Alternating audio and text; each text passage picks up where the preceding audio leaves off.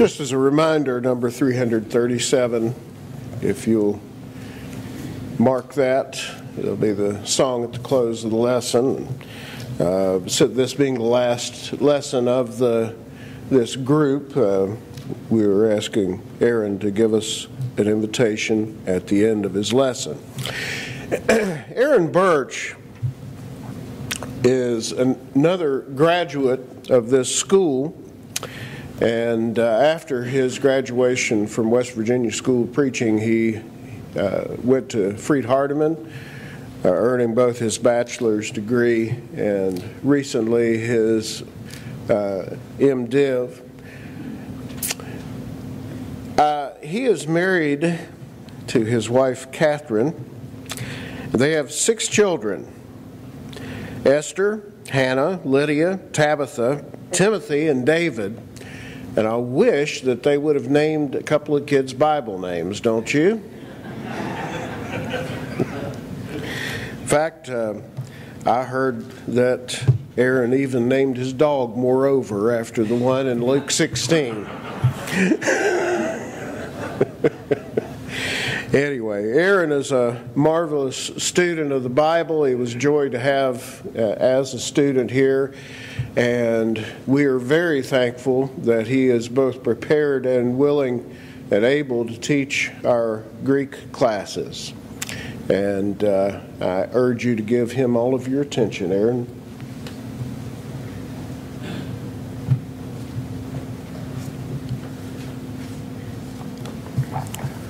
One of our other faculty members, when he and his wife were expecting, told me that I didn't leave him any more names. Not certain that's quite true, but thank you, Dan, for your kind words. I appreciate very much the opportunity to be able to be here today and the opportunity to speak. Thank you to the elders here at the Hillview Terrace congregation. Thank you to Andy and to Brother Kenny, and for all of those on the lectureship committee for the opportunity to speak. I would encourage you, if you have your Bible, to open it to Psalm 118. The focus of our study this hour is that psalm. That particular psalm is one of what's called the Hallel Psalms, the praise psalms in the book of Psalms. It's a psalm of thanksgiving, a psalm of praise. It has an invitation at the very beginning to praise God. And then it gives reasons or the rationale for praising God. Why should we offer Him praise? And at the end of the psalm, the psalmist returns once again to call upon the people to praise God. There's not a lot historically, as far as the historical background is concerned, that we know about Psalm 118.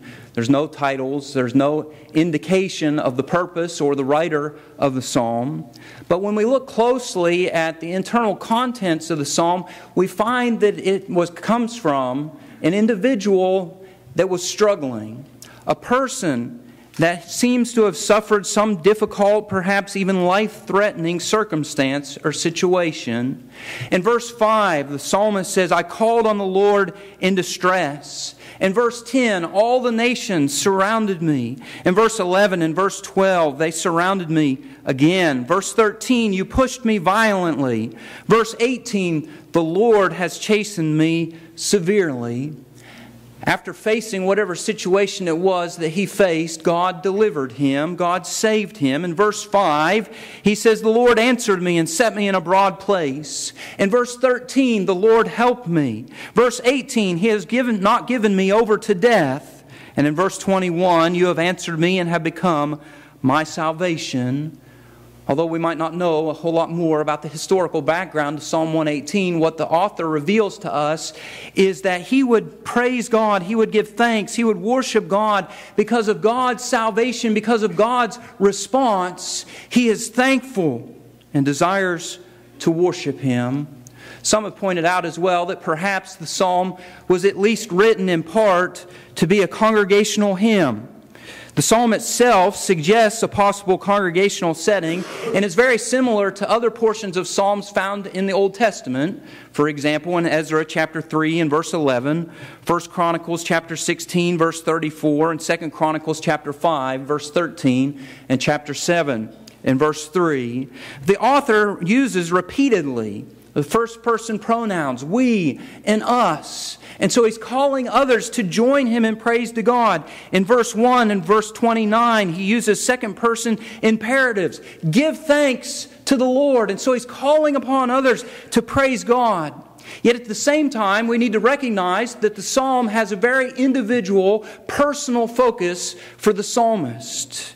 He uses repeatedly the first-person pronouns, I, me, and my. He uses the pronoun I in verse 5, 6, verse 7, verse 10, verse 11, verse 12, verse 13, verse 17, verse 19, verse 21, verse 25, and verse 28. And so he's calling on others to praise God, to join him in praising God, but it has a very intense individual focus.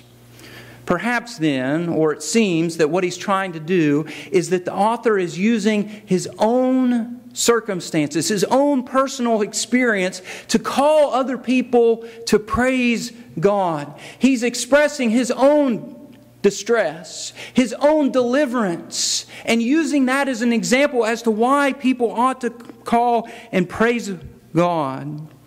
The psalmist focuses on his past. He focuses on his present, the salvation that God has brought. And he focuses on the present intention to worship and praise God. And he instructs the people to do the same.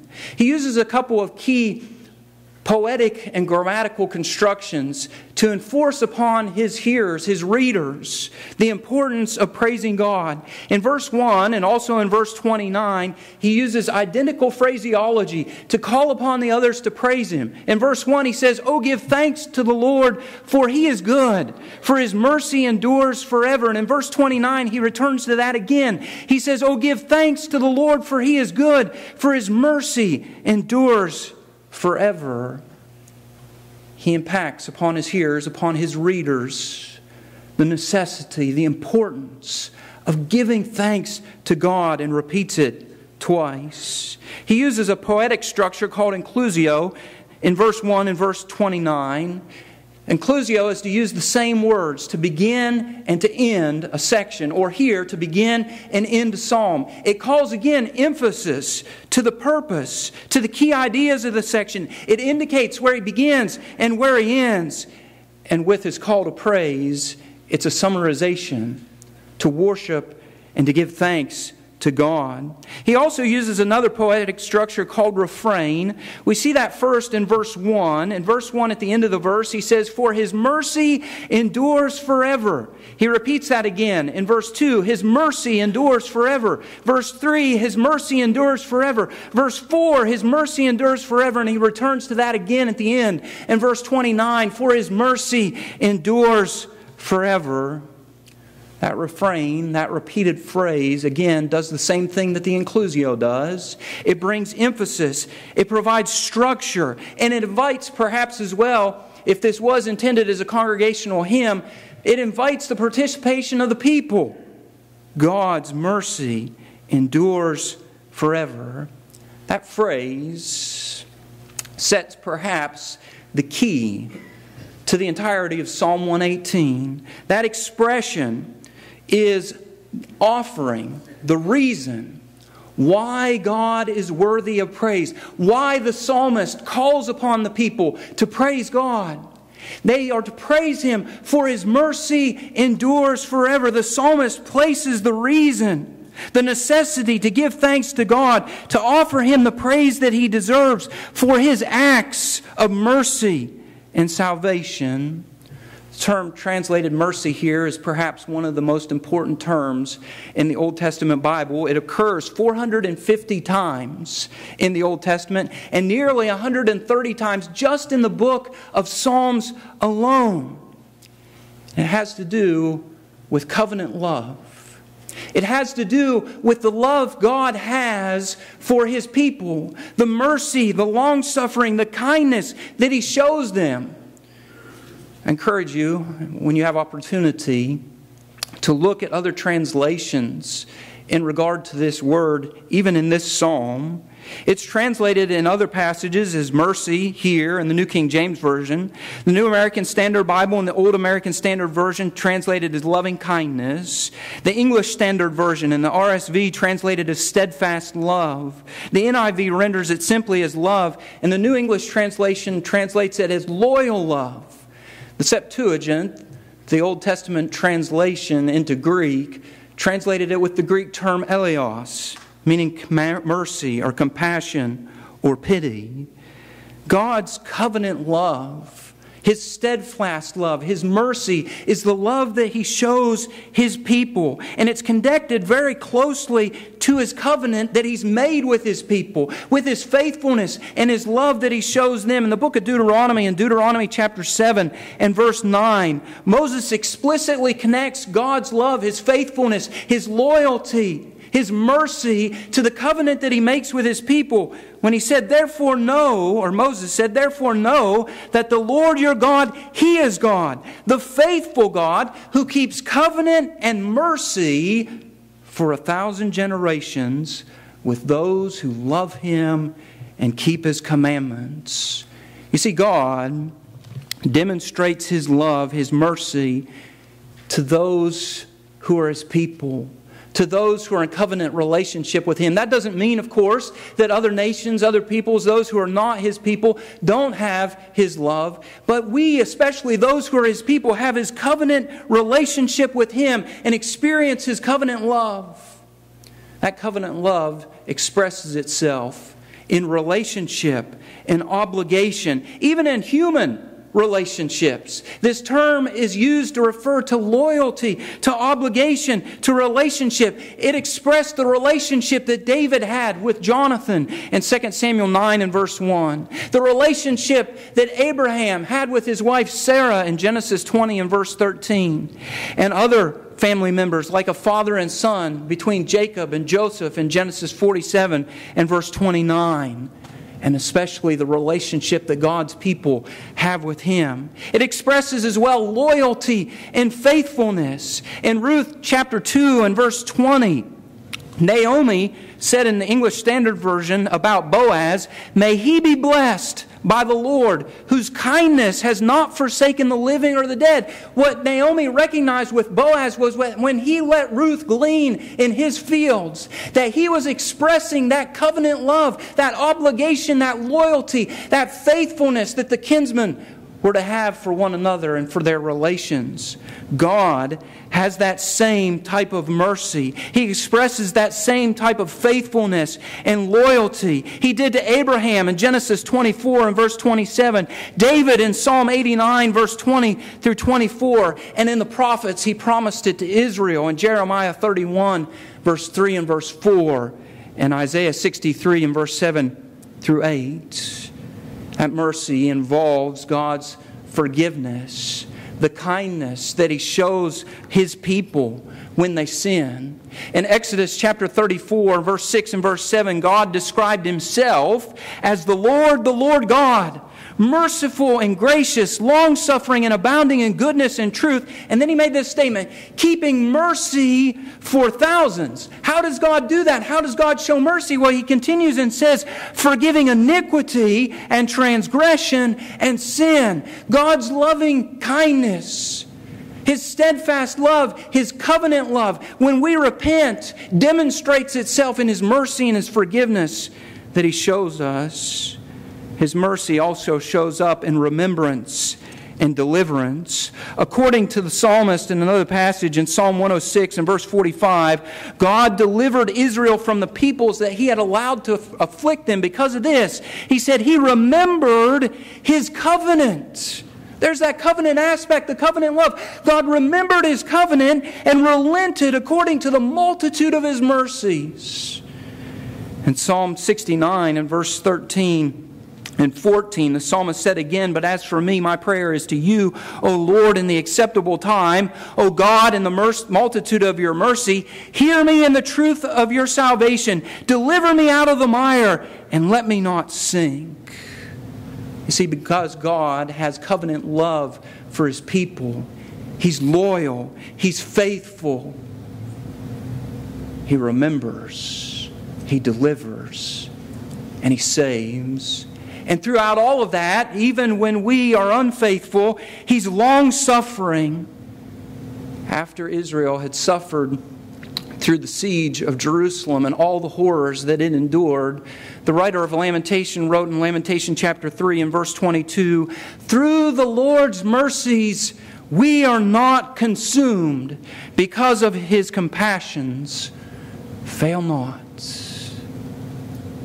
The psalmist calls upon the people in Psalm 118 to praise God for His goodness, for His mercy endures forever.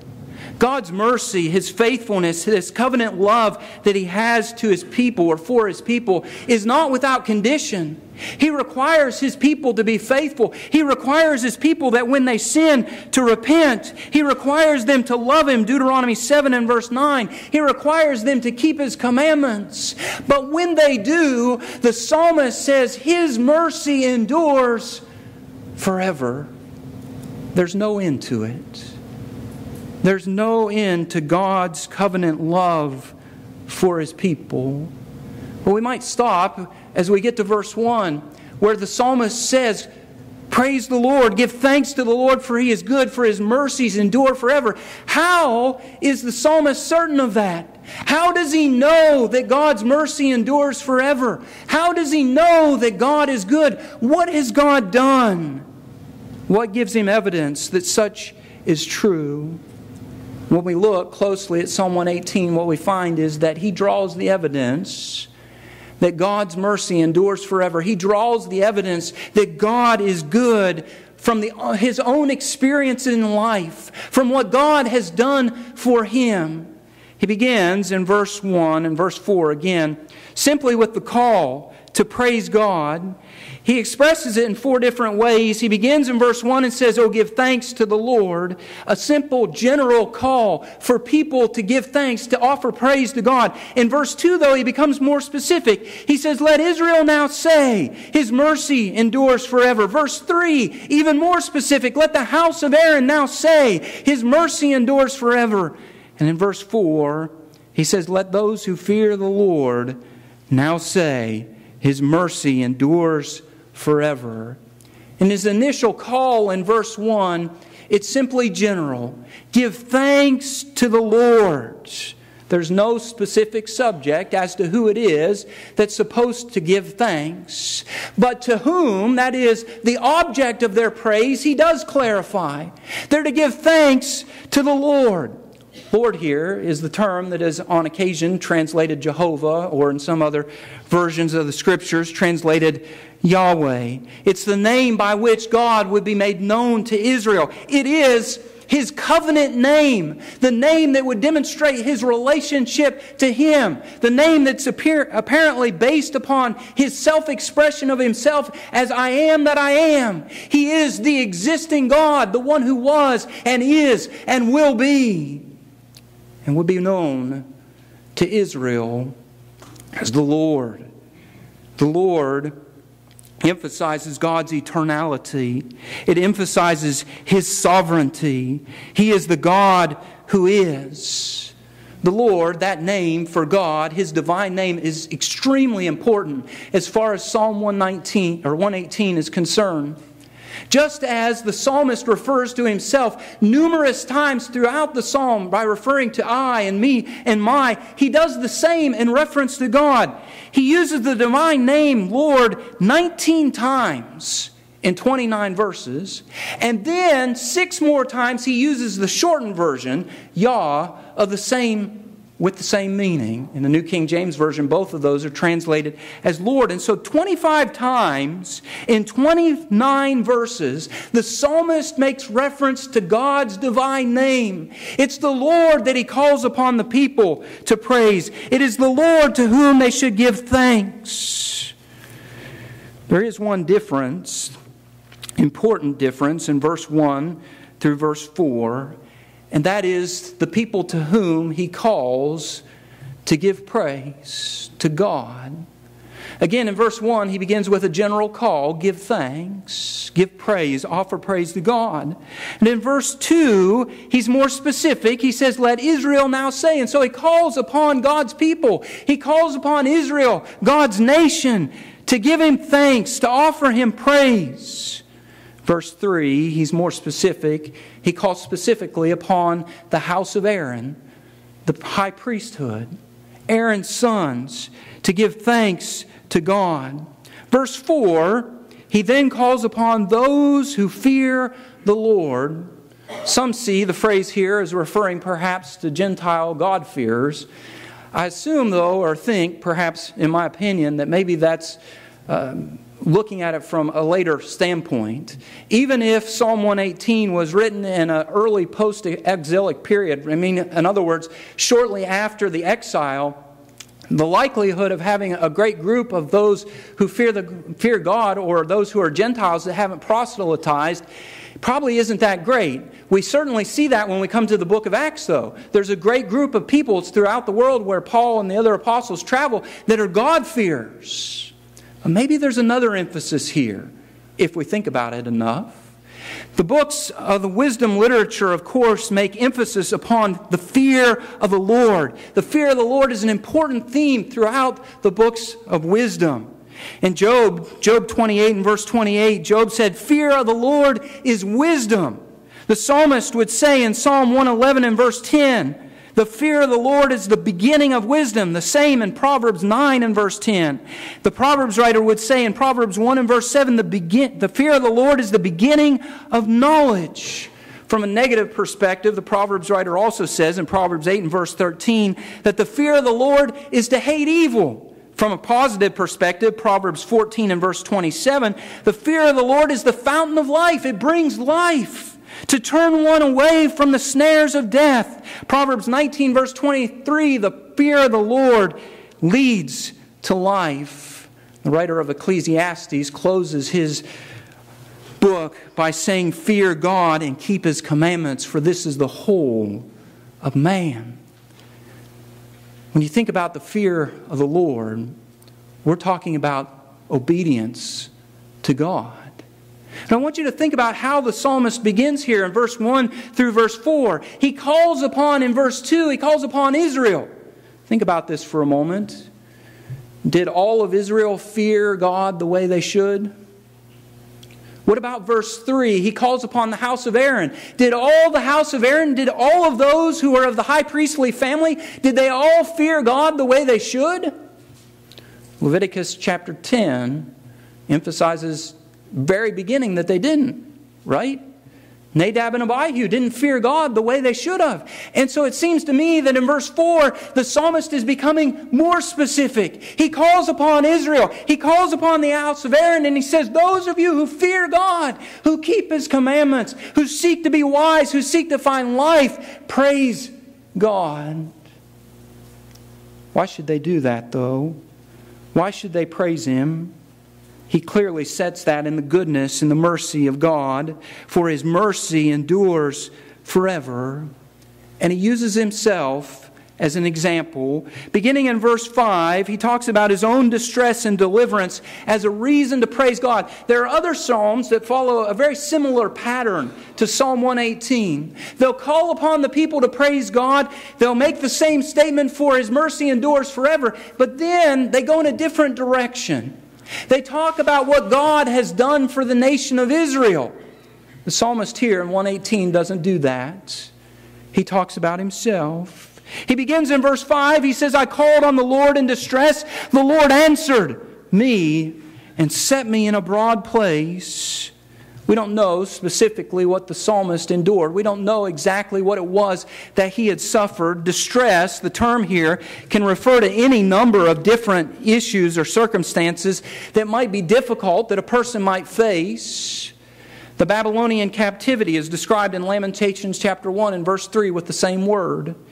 The psalmist's near-death experience in another passage in Psalm 116 and verse 3 is described by the same word.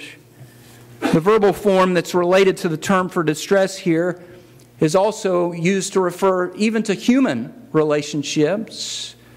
For example, the fear that Jacob felt as he approached coming home in Genesis chapter 32 and verse 8, and he knew that Esau was coming out to meet him. He faced distress. Israel felt the same thing after God allowed them to be repeatedly defeated by the nations of the land in the book of Judges, in Judges chapter 2 and verse 15 and Judges 10 and verse 9.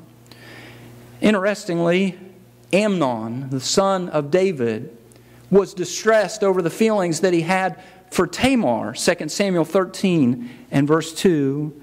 And David himself, when the Amalekites destroyed the city of Ziklag, where David and his men were living, and then his men, based upon what had happened, the destruction of their city and the taking of their possessions and their families by the Amalekites, they wanted to kill David.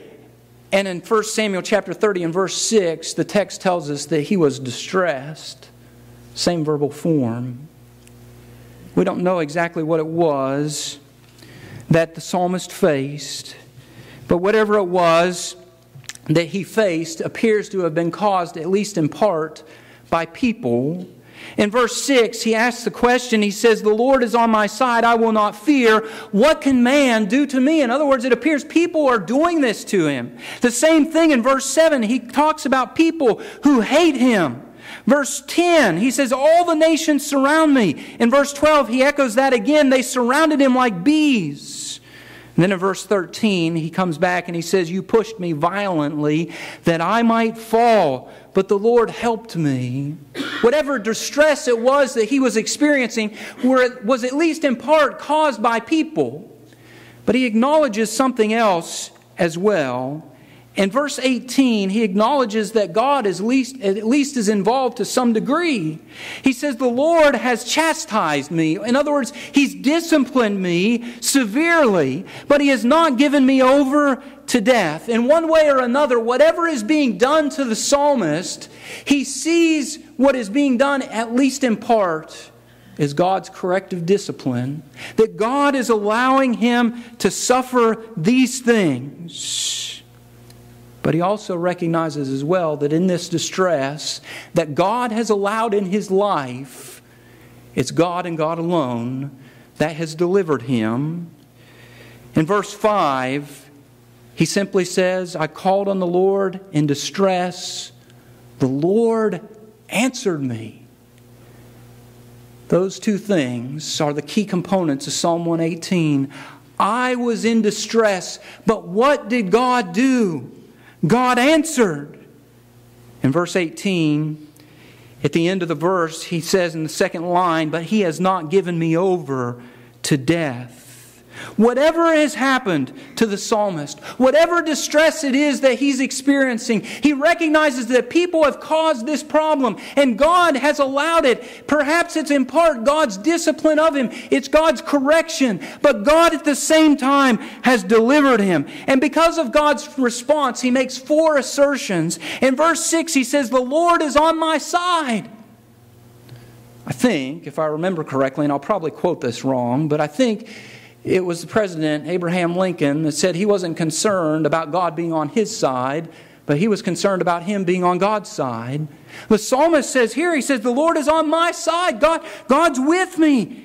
Like so many of God's faithful people throughout history, God had made a promise and kept His promise that He would be with him, that He would be present, and he would experience His care. And so he had no need for concern. The second assertion comes in verse 7. He says, "The Lord is for me among those who help me."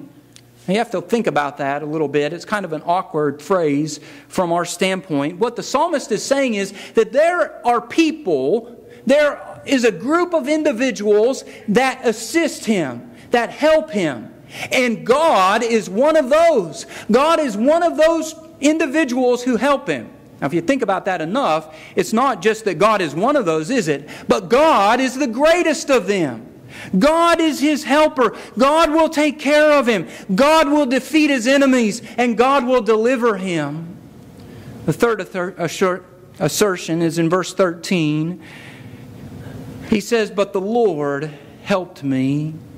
Part of the insertion, or part of the noticing The height of the assertion is recognizing what he said in the beginning of the verse. He talked about the nations. He said, you pushed me violently, that is, those who were opposed to him. You pushed me violently that I might fall. But what did God do? People were against him. People surrounded him. The nations surrounded him. But God delivered him. God helped me. Verse 13. The fourth assertion is in verse 14. The Lord, the psalmist said, is my strength and my song, and He has become my salvation. The psalmist actually quotes here from part of the Song of Moses, which Moses and the Israelites sang after the exodus from Egyptian bondage. Like Moses in ancient Israel, God is the author of the psalmist's strength. And He's the author of the psalmist's song. What is the reason that he can praise God? What is the reason that he can offer God worship? What is the reason that he calls upon others to do it? It's because God is his strength, and God is his song, and God is his salvation. God's deliverance has had an impact upon the psalmist. His strength, his salvation has impacted him in his life. Because of what God has done, God has given him confidence. He says in verse 6 again, I will not fear. What can man do to me? The implication is they can't do anything. It reminds me of what Jesus told the disciples, do not fear those who can only kill the body, but fear Him who can kill both body and soul in hell. Men can't do anything to him. Verse 7, his confidence is, I shall see my desire upon those who hate me. God will defeat his enemies. In the name of the Lord, or by God's power, verse 10, verse 11, and verse 12, I will destroy them. The psalmist states in verse 12, they will be quenched like a fire of thorns. Their fire has no strength or power. Before God, they will fizzle out like little twigs. People, even rulers, even princes, the psalmist doesn't have the same level of confidence in.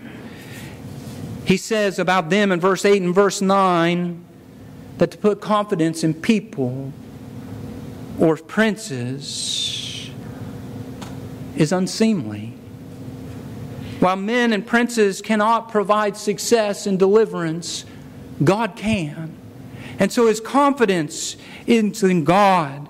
God's deliverance also provides him not only with confidence, but also with joy. In verse 15 and 16, he says, the voice of rejoicing and salvation is in the tents of the righteous. He pictures here Israel, after experiencing a great battle and experiencing great victory, returning to their tents, rejoicing over their victory, rejoicing over God giving them success. And he says, I experienced that same joy. God has done the same thing for me. They shout, they declare, the right hand of the Lord does valiantly.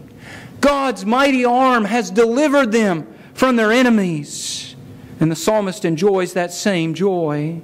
God's deliverance also then compels him to praise. Why is it that he's driven to praise God? Why is it that he's driven to call others to praise God? And it has to do with God's deliverance. God's deliverance compels him to seek to worship God. Verse 17, he says, I shall not die. God's going to deliver me. But what am I going to do?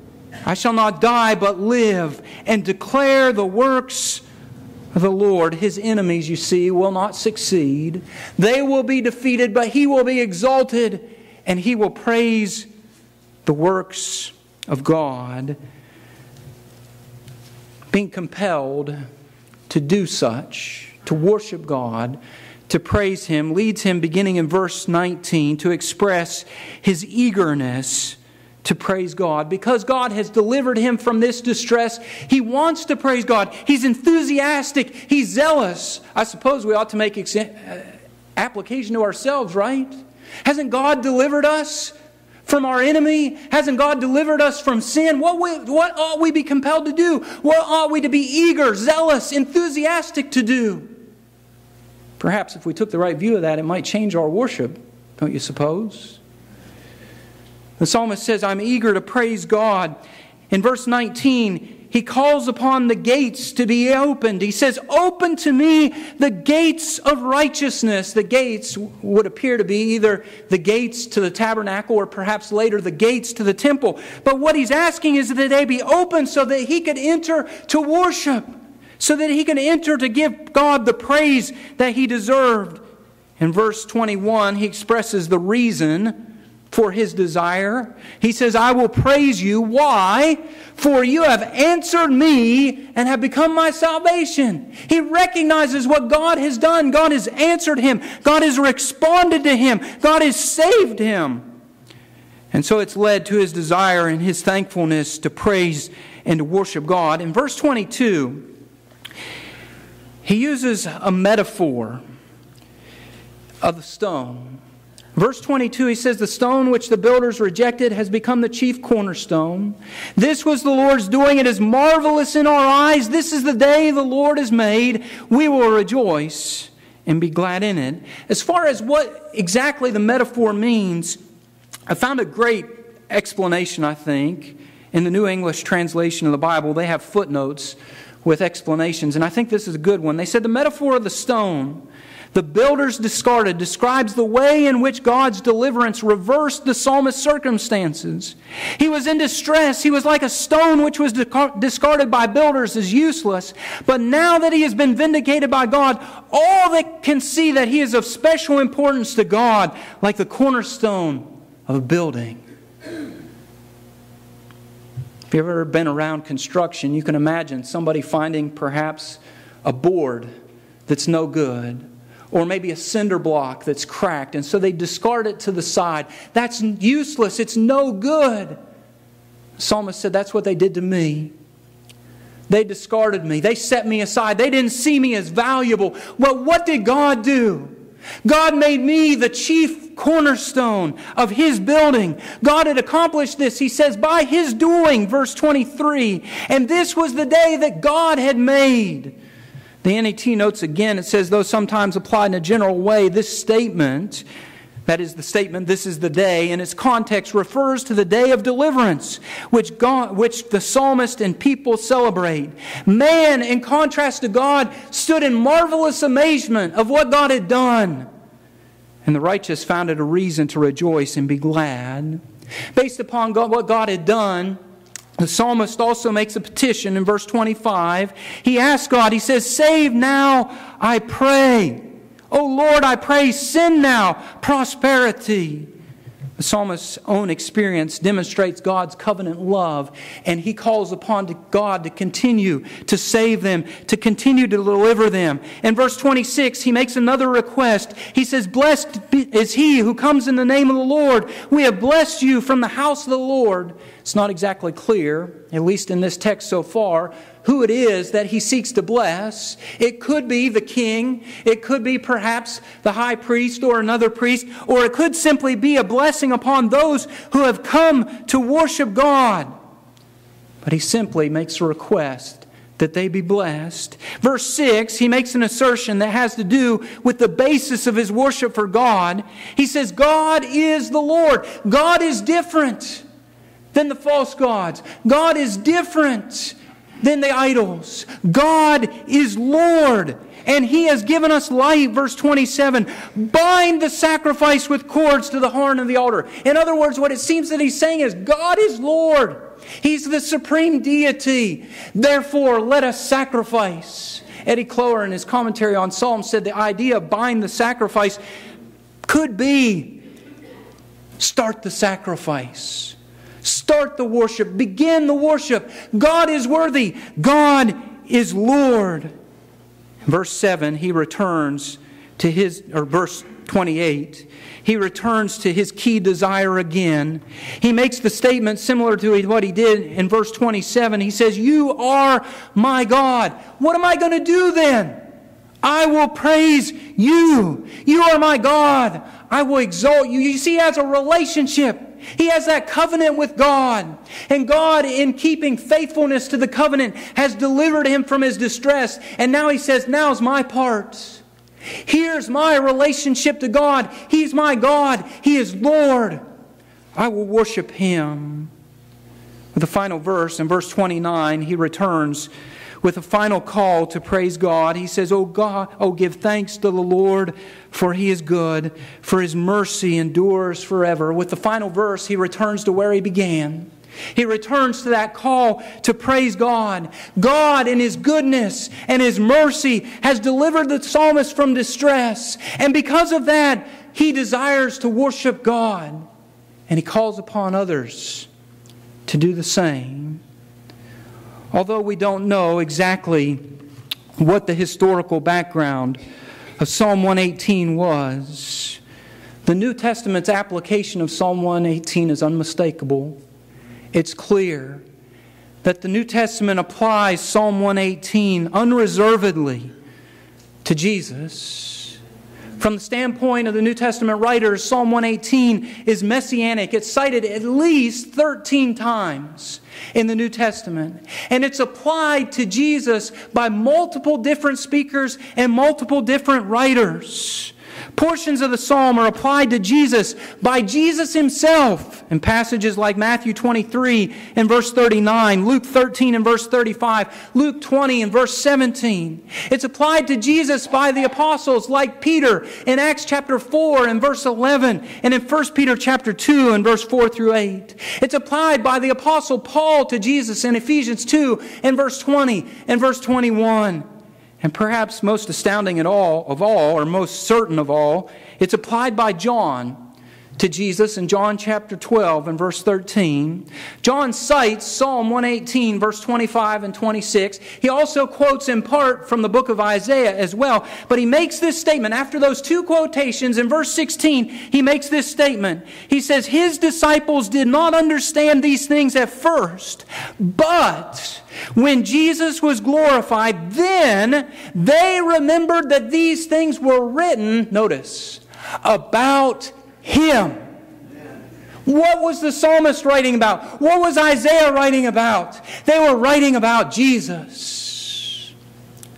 Perhaps the importance of what they wrote then is that what they suggest Psalm 118 implies about Jesus. When we look at the way that they apply Psalm 118, what we find is that they apply it to Jesus' triumphant entry into Jerusalem before His crucifixion. In Matthew chapter 21 and verse 9, as Jesus is drawing near to Jerusalem, the people praise Him, saying, "Hosanna to the Son of David." Now you might look at that and say, how's that a reference to Psalm 118? It has to do with the word Hosanna. Hosanna comes from Psalm 118 and verse 25. The words in the New King James Version, "Save now, I pray, O Lord." "Save now, I pray," are transliterated from Hebrew as Hosanna. When they were saying, "Hosanna, the Son of David," or "to the Son of David," they were making reference back to Psalm 118. In Luke chapter 19 and verse 38, Luke records that not only do they make reference to verse 25, but they also make reference to verse 26. "Blessed is he who comes in the name of the Lord." Now, interestingly, in Luke's account, they add a little bit. Luke says they state, "Blessed is the King who comes in the name of the Lord." What I want you to put together from that is this: who are they declaring Jesus to be? They're declaring Jesus to be the King. They're declaring Jesus to be the Son of David. They're declaring Jesus to be the Christ, the Messiah, the one for whom they had been awaiting. According to Psalm 118, Jesus is King. But He's not just King. Jesus Himself applies Psalm 118 to the punishment that He Himself would bring against the Jews for rejecting Him.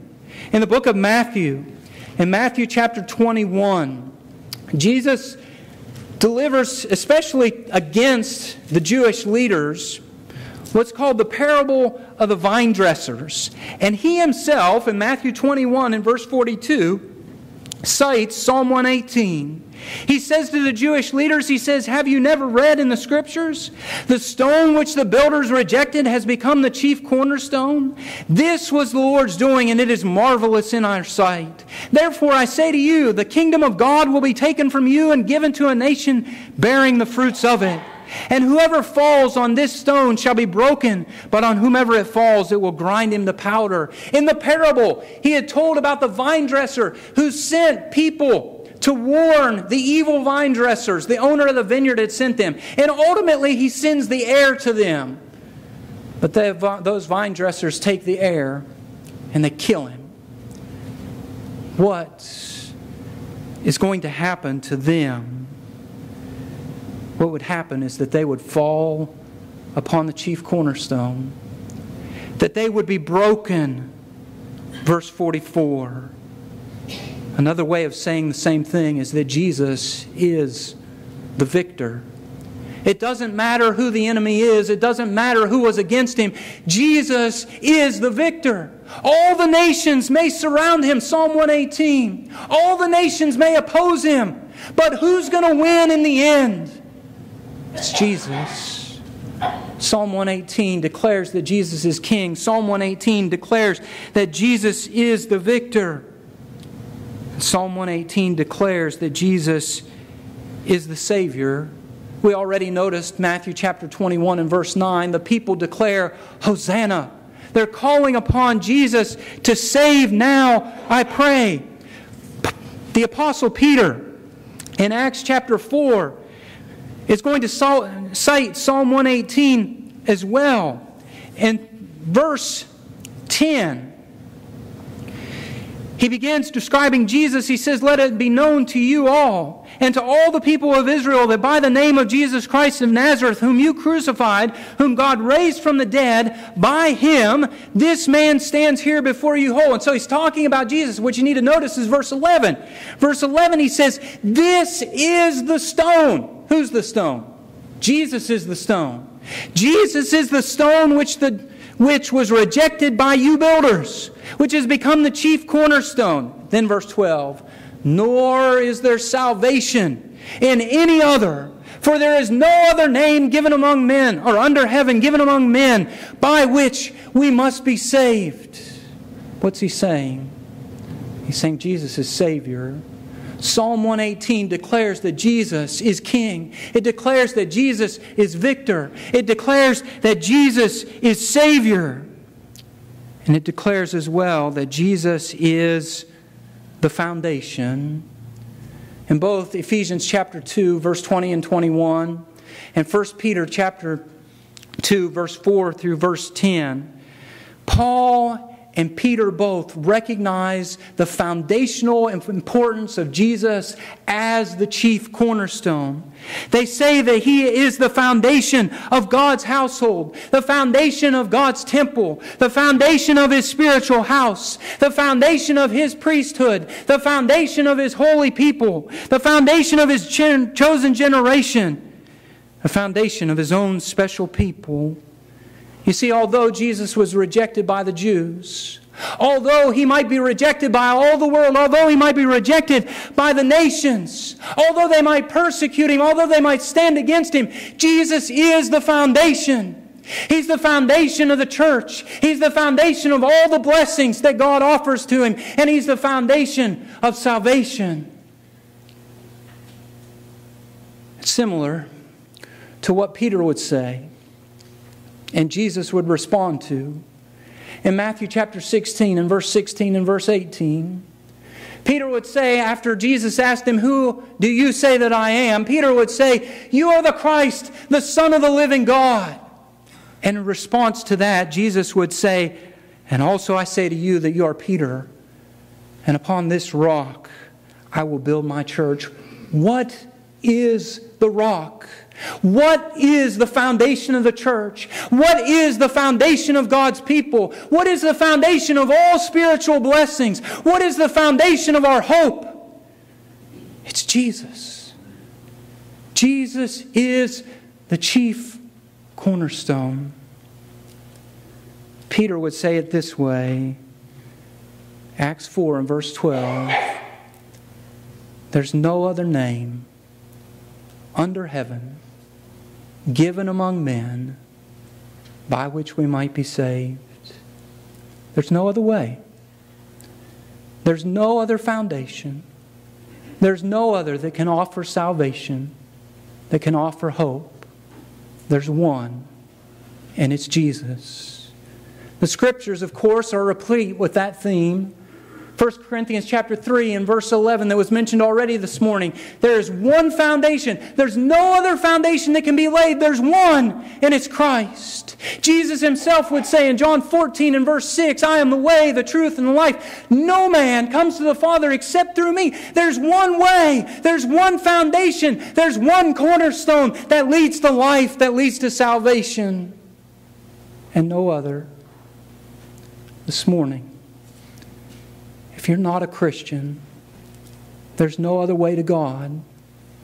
The Apostle Paul would say in 1 Timothy 2 and verse 5, there's one mediator between God and man, the man, Christ Jesus. There is no other. If you're not a Christian, we implore you to become one, to turn to Christ, to obey Him, and find life through Him. There are only, if you think about it, from Psalm 118, there are only two possibilities as far as Jesus is concerned. He's either the rock that we fall upon and are broken, or He's the rock we bow before and are built upon. There's no other options. There's no third possibility. It's either be broken by Him because we're opposed to Him, or be built up in Him. This morning, if you're not a Christian, we implore you to become one. If you believe that Jesus is the Christ, the Son of God, are willing to repent of your sins, willing to confess that you believe that He's the Christ, the Son of God, and are willing to be baptized, immersed in water, dipped fully in water for the forgiveness of your sins in His name, based upon who He is as the Christ, the Savior, the Son of God, then you can be raised to newness of life, and you can begin to live a new life, faithful to Him, built upon Him, serving Him. If you've done that in the past but have fallen away, we implore you as well to come back. Don't be His enemy. Come back to Him. Make things right. If we can pray for you, let us. Perhaps it's neither of those, but perhaps the difficulties of life have brought you down. Perhaps you feel like you're surrounded by all the nations. Perhaps you may ask the question, what can man do to me? And you may say, a lot. Maybe you need our strength. Maybe you need our help. Maybe you need our encouragement. Won't you let us pray for you as well? This morning we implore you, if you're not a Christian, to come. If you're a Christian and you've fallen away, come. If you need our prayers, come as we stand and sing.